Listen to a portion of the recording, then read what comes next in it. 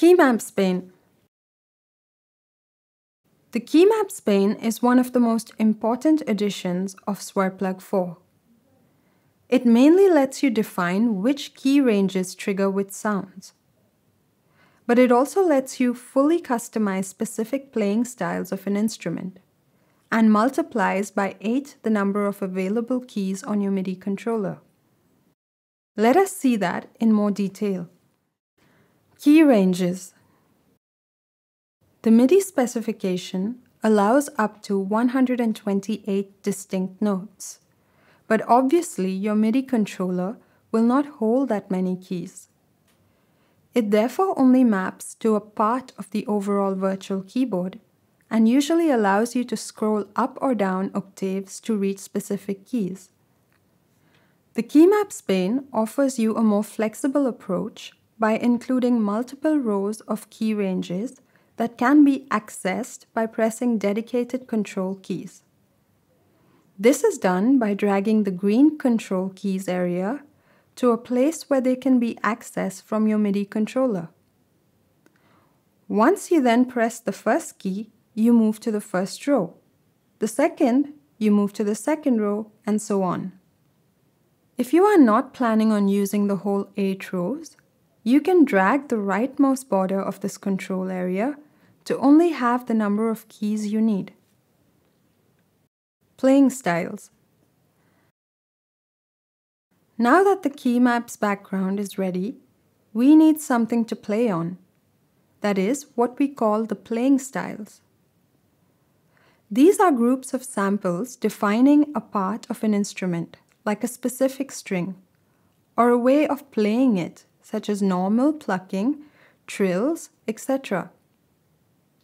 They appear over the Keymaps area as orange rectangles that can be dragged both horizontally, that is transposed to your Midi controller range, and vertically to be reachable through the specific controls keys.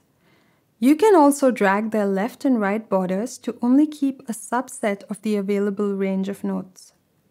You can add more instances of a style by dragging it from the bottom of the area and remove an instance by dragging it out of it. Most instruments have a single main style, so you won't need this much, but new instruments like the sitar or surbahar of ML Pack 4 have styles for each different string, as well as trills and even a few noises. All these styles wouldn't fit within even 128 keys, so the multiple rows are very handy.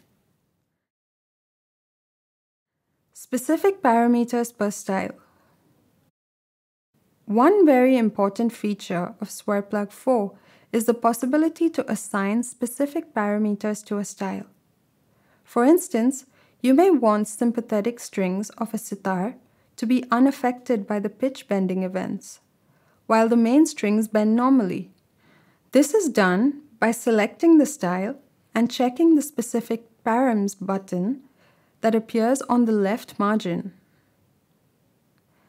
While that is selected, all changes in the parameters only affect that particular style. So in this case, we go in the MPE or pitch panel and select a forced PBR of 0. Back to the Keymaps pane. We unselect the style by clicking on the outside area, and the params are all back to their global values. This makes the multiple rows functionality even more interesting because you can drag multiple instances of the same style on different rows, apply different settings, and be able to switch between one or the other by a simple key press. For instance, you can have a short portamento gliding on a row and a long one on a different row and easily toggle between the two. Another important addition is the use of buses. Each style is outputted to a specific bus before ending in the global output. This allows you to apply different effects to different parts of a same instrument. For multi-layered instruments, you can even define a different bus for each velocity range type, such as soft, medium, and loud. We will describe buses more in detail in the FX Pane presentation.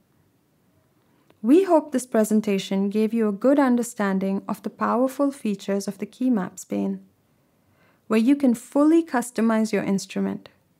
Once you do, make sure to save your settings in a preset so you can retrieve them at any time.